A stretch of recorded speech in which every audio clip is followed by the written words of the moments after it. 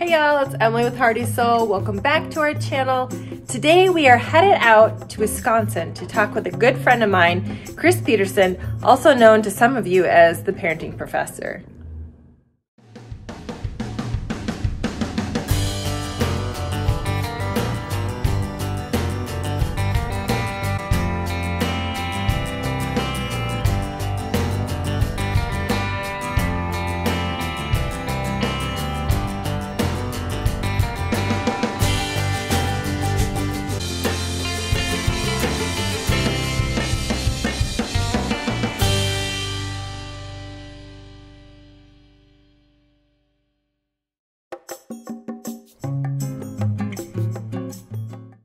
You noticed that woodpecker earlier? Yeah, we used to have a pileated woodpecker. Have you ever had one of those? Yeah, quite often. But They're incredible. they are. There's a lot of pileated activity around here because of the emerald ash borer.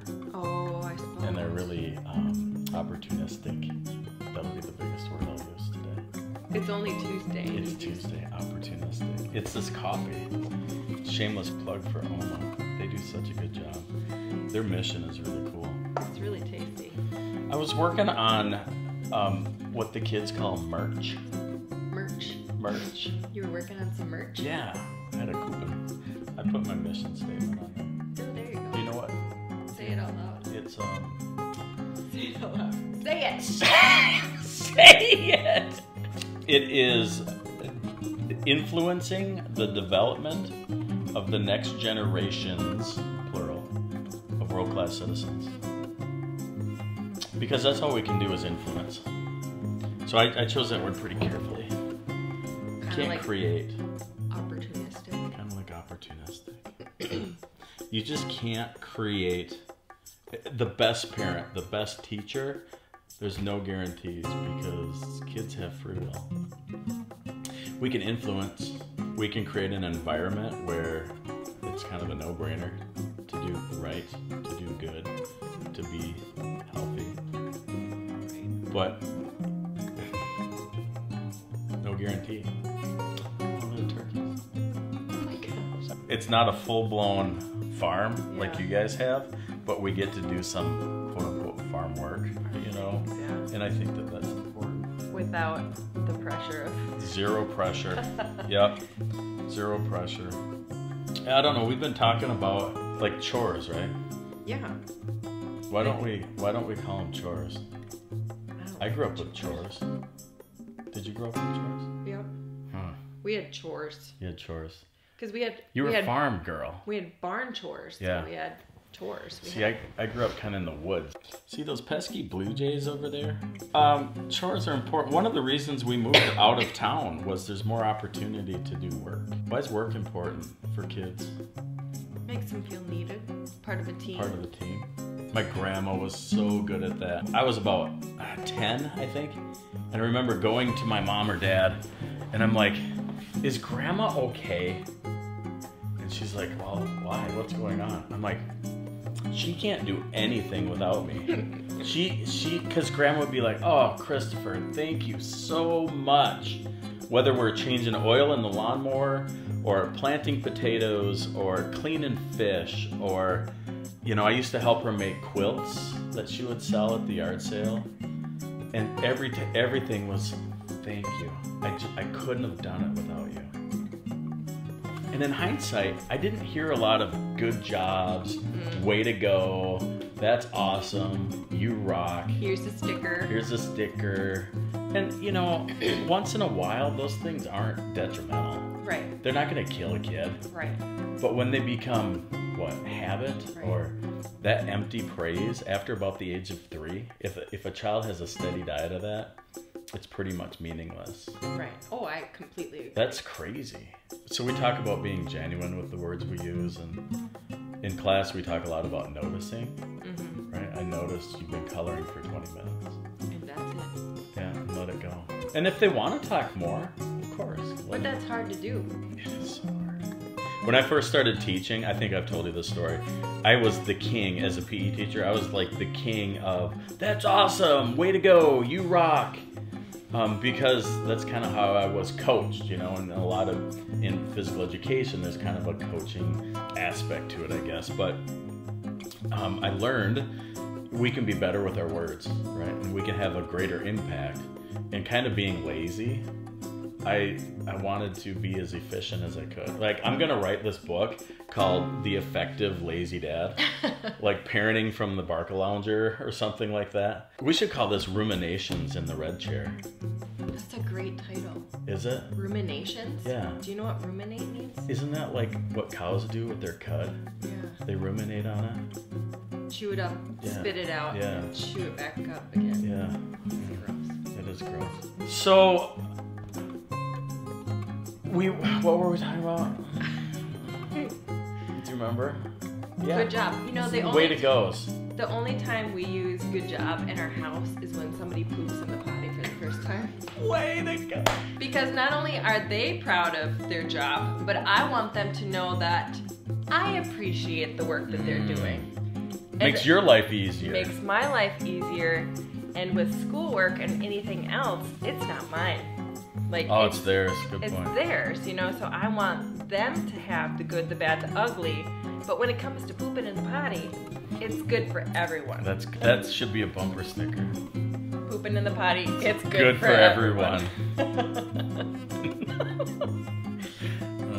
So what I was saying was, I was videotaping myself in the gym, in my gym, and then in the classroom, knowing that I was looking for episodes of Empty Praise. And I remember doing this lesson with first graders, might have been kindergartners, on types of movement, you know, like moving tall, moving short, moving quiet, moving like an elephant.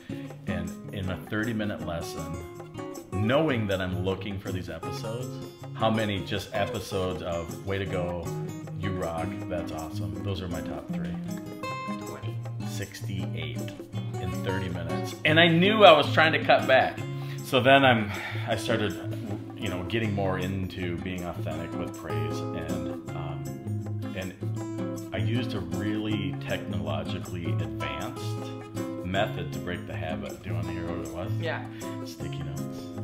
Where did you put the post? Oh my God, everywhere. Clipboard, gym, light switch. And so what I wanted to do was notice and describe. And that's what we talk about in Love and Logic. Notice, right? I noticed you got those first 3 problems correct. And then I like asking the question, and this isn't my stuff, this is Love and Logic Institute, Jim and Dr. Charles Fay. But then we ask, how did you do that? And most kids will do what? And then I like to give them just a couple of options. Did you get lucky? Especially if I have a good rapport with the child. I'm like, oh, did you get lucky? And they'll kind of look at you. It's kind of fun. And when I substitute teach, I do this all the time. It just proves to me that this philosophy of working with kids is good. Yeah. Makes sense. You know, once it becomes part of your language and who you are, it's so easy. It's a little more automatic. It's pretty hands off. It's, you know, less is more. You know? I had a problem though just last week. Kid was so used to being able to push adults' buttons, and he was trying to push with me, and I could feel like I was getting hot, and I'm like, oh no. And I looked at the kid next to him. It was at lunch. So this kid is like, you know, posturing in front of his buddies, 6th grade boy, and every label under the planet, and he wears them with dignity. And I don't know that they're all true. You know what I mean? I think some of them are just like, we gotta slap a label on this kid because he's naughty. He's posturing, and all of a sudden he gets in my face, and he just meows at me. And I'm like, he's like, what? And I'm like, we'll take care of that later. And I smiled at him, and he's like, meow! And I'm like, we'll take care of that one later too. Not to worry. Try not to worry about it. And I turned around and I walked away. I'm like, what the heck? I've never had a kid like aggressively meow at me. In your face. In my face. And then all of his buddies laughed. I think the old part of me would have been like, you know, you can't talk to me like that. Come to the office, sit over here, separate them. But that looks dumb too, right? Like out of control. Right. So I just smiled and I said, yeah, we'll take care of that later. Not to worry. And that, I mean, like a perfect example of modeling self-control. Oh, staying calm. And staying calm, and I'm cool and I can handle this. Yeah. Even aggressive meowing. Like if I was gonna choose an animal sound, it wouldn't be a kitty cat. If I'm gonna show aggression, like a dog or even a horse. What happened if you barked back? And walked away? Well, that'd have been a fun experiment. Actually, going back to that kid that meowed at me last fall. I think it was one of the first math tests they took. And he got the test back. And he left it at a spot while he was going on a trip. He's a wanderer. Mm-hmm. And partly because the adults let him. And I just flipped it over and I'm like, huh. And this is really my first interactions with him was last September. I'm like, he got 2 wrong on this 6th grade non-adjusted math test. So I took him through that process. Hey, Charlie, I noticed you did good on this test. He's like, right? I'm like, did you get lucky or were you working hard? He's like, I didn't get lucky. I studied for that one. And I'm like, oh. Working hard. Like that was so out of his norm. Mm-hmm. Somebody cared. Because a lot of times, oh, way to go. Mm-hmm. That's awesome. You must be I'm so proud of you. But that's really, we got off on this tangent because you talked about jobs, chores, or, you know, we like to call them contributions to the family, right? And you said it helps people feel good. Mm-hmm. I had a mom post a picture from the last class we took in Winona. And she's like, our first stab at contributions in the morning before school. And the look on this kid's face is just like extreme focus. I imagine his thought bubble was, Mom, I got this. Yeah. And you could just, through a picture. Sure. You know? And I was thinking about pictures today. And a lot of times, you know, we have pictures on our phone or we download them to the computer or whatever. And when we scroll through them sometimes, just as a family, it's not I don't think I've ever talked to you about this. It's not the posed pictures, you know what I mean? Mm-hmm. Or the ones that are being captured on purpose. Yeah. It's the ones that are candid that get the longest stares and the most discussions. Sure. And I've found out it's the ones where, because my girls are now 13 and 10, when they were little and they have bandanas on because they're cleaning the mirror in the bathroom, standing on the counter. Those little things that I captured quick, those are the ones that they'll talk about and giggle. Oh, remember when we used to have to... And it may not have been a great shot. No, none of them are. Blurry. Right. But those are the ones that that they feel it's nothing against standing in front of the Christmas tree with the scarf and the pose pictures. Those are fun to do. Yeah. But it's those candid ones with kids working that I've just noticed. Huh. Try this at home. You have some. Yeah. And just... I mean, if you want to be really like a sciencey geek about it, time it. Just let them scroll through it, and I promise it's the ones where they're picking out eggs, or they're skinning sheep. Yeah. Your kids do crazy stuff, right? They're like tanning their own leather to make their own moccasins, and they're growing corn, so. They all got slingshots for Christmas. Yeah. Are you hot? Do I look warm? No. But I'm hot. Can I go outside? Can I put the fireplace out? Yeah. You need to get the water pitcher? Water pitcher? Speaking of that, we've been watching a ton of Little House on the Prairie. Oh, isn't that great? Love it. Pa? Oh my gosh, poor Pa. He's so close to being successful. And then he loses a crop. Thank you for not bailing me out. That's the message almost every time. Thanks for not bailing me out. Mm-hmm. That's a strong tenet in Love and Logic, not helicoptering. Right. Yeah. We're covering a ton of stuff. Can you tell I just wrapped up the class? I can. When does yours start? Last Monday in February, we'll have a class in St. Charles. Minnesota. So the class is just $20 a person. For 12 hours of world-class research-based training. Right. More turkeys. We've been talking a lot about milk lately. And dolls.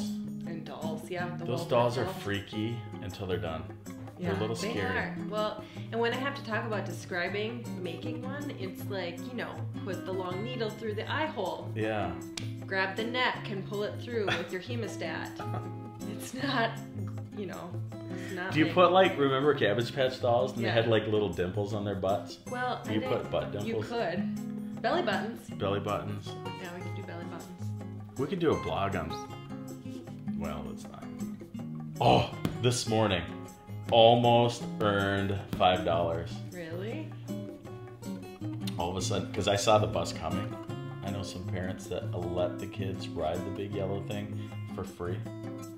But if they're dawdling or they miss the bus, they'll take them to school because they don't want to break the law. Right. But it's a chauffeur trip is $5. Mm-hmm. We had to do that once. We almost did it today. I mean, this person almost had to do it today. We did it once, and our oldest was in kindergarten. It was the 3rd day of school. Oh no. And I still get flack because, From who? how could you do that? Ah. That is so mean. Yeah. It was in a loving way. Empathy? Empathy, and she knew it. We had been practicing, and So you that's crazy concept. You didn't just throw her out to the wolves and be like, someday, one day, out of the blue, this big yellow thing's gonna come, and you better be ready. We won't know when, but you practice. We practiced. So the weekend before school started, and even maybe 2 weekends before school started, we just asked a lot of questions like, all right, this is kind of when you get up. What do you need to do now? Oh, I think I need to get my clothes on. Yeah, you need to get your clothes on. What's next? Mm-hmm. I think maybe I should get something to eat. Great. Remember where we get the eggs in the morning? We get the eggs, and then we can make some Put on your homemade boots. Sheepskin boots. I think I'm jealous, really. So they go get breakfast. Then what's next? So we go through the practice before we're under pressure. Right. Right? And she made it to the bus beautifully for first 2 days. And we had talked all through this whole time, what happens if you don't make the bus? Sure. It's just a $5 ride. And I think if you talk to Is yours $5 too? Yeah, it is. Well, we're in the same market, Yeah. I suppose, yeah. It is. And, if you talk really nice to Dad, maybe he'd be able to take some time out of his busy morning to take you to school. It's just $5. And boy, that day were we counting quarters that morning. Oh gosh. Yeah, we had to come down to pennies. But why is that not abusive? It's in a loving way. And you know what? Every single child after her has always gotten on the bus. Because they were all watching her. And she did it one time. She did it one time. And she is like a mother hen to her siblings. Oh, sure. Because she doesn't want to have to put anybody else in that situation. Right. You remember when that happened to me when I was in kindergarten? Oh, goodness. Well, some people wait till high school to do this. I know. Right? So the soundbite is the road to wisdom is paved with countless mistakes when the costs are small. Right.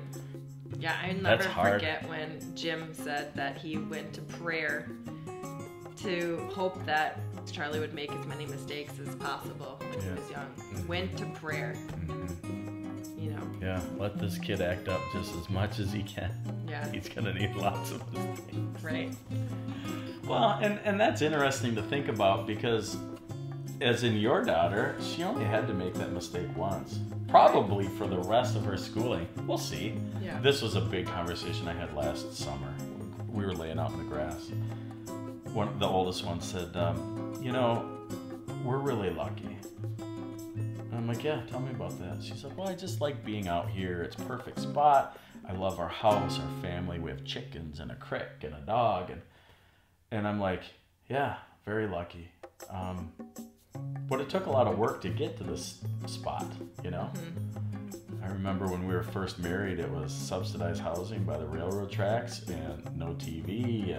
And I said, do you worry that whether you're living in a nice house on a hill or a box under the bridge, that we'll love you differently? I'll get emotional about this. And she said, no. I said, if you live in a castle or a box, our love for you won't change. She's like, I know. And that concept of loving unconditionally is so important. not for what kids do or what they produce, but because they are them. And it's easy to lose focus on that. Oh yeah. This is a fast-paced world. Oh yeah. Driven, gotta perform. And then I kind of got lighthearted at the end. I don't know if you could imagine that for me. No, not at all. I go, now, just so you know, I'll visit you in the castle, and I'll visit you in the box under the bridge, but I'm not staying overnight in the box. She's like, yeah. Unless I have my own box. She's like, unless I have my own box. BYOB. BYOB. Bring your own box. Yeah. Are you gonna write a book? Me? People keep asking me. I'm real good at scribbling. Yeah, but I mean, before Love and Logic, Yeah. is it different in your house? I mean, we have had Love and Logic in our household since our oldest was 2. Oh. And I remember coming home from the first class, we learned about the Oh Oh song. It was a little over the top the first time I did it. 'Cause like anything she did wrong, I was like, let's correct this right away. Sure. But we got good at it, and then we made a lot more mistakes, and then we, you know, take another class, and we practice some more. Yeah, and now you teach the class. And now I teach the class so that I can be an even better parent. I was telling that story actually at the last class, and I had said if you can't wait for, because I think we're gonna do another one. It sounds like. Okay, good. Take Emily's. I said, you know, it won't be quite as good, but you can take it and just see. I'm kidding. Thanks. And I kind of told the Cliff Note version of how you got to where you got. Oh, sure. From my perspective, and I remember just kind of being like, why don't you just teach us? Because obviously you're really into this. Yeah. And I kind of get lost in the lessons because maybe it's something I need to work on at home, and I'll be like, isn't that true? Oh, wait a minute, I gotta get up. I got somebody who's teaching this class. Yeah, you're the me. one. You're the That's one me. they're staring at. No, I learn just as much from my students as they are learning from the class. Have you heard this? I've heard this, especially from dads. This is way different than I expected. So, well, tell me more about that. Well, it's fun. Right? We laugh a ton. Yeah. Have a lot of fun. And then I always hear some version of this. It helped me realize, like, I'm not a crummy parent. Right. And that everyone is having very similar issues. Including the instructors. I teach, and I joke, but it's so true. I teach it because I'm a slow learner. Yeah. Because, you know, 28, let's say it's 30 times, I still pick up little nuances. Oh, absolutely. Absolutely. And I know that when my stress level is high, I find myself shifting back towards drill sergeant parenting. Mm-hmm. Right? I just feel like, I feel this coming out, like, what did I say? Mm-hmm. And you know what I found out too, after knowing about Love and Logic for 10 years now? Has it been that long? It's been that long. So when you have a relationship with your kids that is surrounded by Love and Logic, the instance that you need to be in an emergency sort of situation, it's received in a whole different way. Because it's not typical, right? Right, than if we use it every single time we talk to a child. So if I need to say, hey, wait, stop, don't cross there, my voice sounds a lot different than it does every other day. Mm-hmm. And they're like, whoa, that's mom's serious. Right? Yeah. When it's life or limb, we step in. Right. Oh. Yeah. Or they're like what? I'm like, look. When you have role models like Jed Hafer and Dr. Fay and Jim Fay, and, you know, when in doubt, I just, whatever they say sometimes, I try to say. Yeah. So I have a question from one of my students, and I know it's one that we've talked about before. It sounds big. So regarding snacks and sugar. Oh. So sugar can be compared to heroin to kids sometimes because the more you have, the more you want. It can be an addictive substance. It's an addictive substance, right? So I had a parent who said, okay, we need to be done with the sugar. But they took sweets out of the household and said, okay, we just need to be done with this. They were noticing a problem, right? We say, if there's a problem, we need to take care of that problem, right? And I know we've talked about moderation, and the more you say no to something, the more they're gonna want it, and that's exactly what happened in this case. It's like screen time too. Right? Yeah, okay. So after we took the sugar out of the household, the kids were doing anything to find the sugar. So making themselves a plate of syrup, for instance. Oh, sure. Or finding the marshmallows and the chocolate chips in the baking cupboard. Yeah. Or anything to find a granule of sugar. You know, so we talk like, okay, do we need more moderation of the sugar? Is it wrong to take the sugar completely out? Do we need to remove the baking items? You know, like, it's tough. And it reminds me of like our prison system, right? Oh, county jail didn't work, we'll send you to the state penitentiary. Well, that didn't work, well, we'll send you to a federal prison. Well, that didn't work, we're gonna put you on a rock in the Bay of California. Yeah. Well, that didn't work, you know, so being restrictive, being hyper restrictive, I would imagine there's a time for that. You didn't really ask me a question, so I don't have to talk. You're right.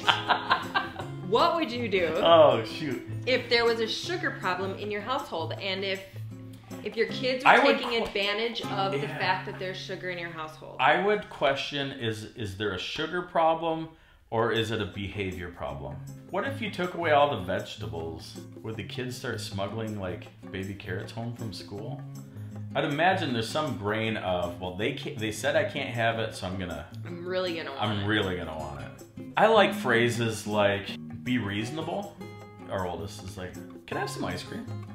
Yeah. And she knows that if she asks, it's almost always yes. Right. But being sneaky is not a great way to work around here. You know, then we'll have to do something about, it's about being sneaky, right? So that's maybe where I would go with this, is it's more of a trust issue than eating sugar. So she went to get a scoop of ice cream. I think she put some nuts on it. I'm like, well, that's a little healthier. You know, but I mean, like, it was reasonable. It wasn't a big bowl with a bunch of other stuff on it. What would you do if it was? Oh, I'll try again, sweetie. Thanks. I'm like, do you want to ask your sister if she wants some? Do you want some ice cream? I didn't eat very much for supper, so probably not. Is that a weird thing for a 10-year-old to say? Yep. But here's the umbrella phrase that I use. Girls, you're in charge of what goes in your body. Our job is to influence, going back to what we originally started with, right, and create an environment where it's just as easy to go into the fridge. If you go into our fridge right now, there's a big bowl, Tupperware, with no lid on it, with water, carrots, and celery. They never have to ask about that. In the drawer, there's apples and oranges. There's washed grapes. There's some yogurt. There's some string cheese. There's some other healthier, with this concept that you're in control of what goes into your body. That's just like your education is your education. Mm-hmm. Your nutrition is your nutrition. What stays between your ears, what you learn, that's up to you. Your emotions are yours. And I think just generally, if we really pull back and restrict, it'll backfire. Mm-hmm. Food is weird. Food is tough for people. Restricting food. Go back to enforceable statements. Kiddos, we've noticed that there's been a lot of like sweets. Keep it really simple, right? A lot of sweets eaten lately, and we just need to kind of control that a little bit more, right? I like the phrase self-regulation, or that concept. You know, so let's be reasonable. Right. Let's self-regulate. If it turns into 2 hours, that's a problem. I'll have to do something. Right. If that one scoop turns into 4, we'll have to talk about that. You know? The lesson is no doesn't mean no. The lesson is no means I just need to be sneaky about it. That scares me a little bit.